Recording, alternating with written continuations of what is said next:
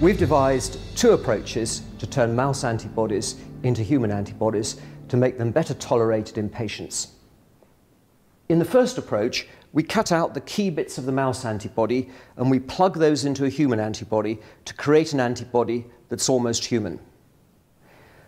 This was used to develop the antibodies Herceptin and Avastin for treatment of cancer. In the second approach, we create a huge repertoire of human antibody chains. We then shuffle this with the chains of the mouse antibody to create a half-human, half-mouse antibody. And then we shuffle it again to create a fully human antibody. This approach was used to develop the antibody Humira used for treatment of rheumatoid arthritis.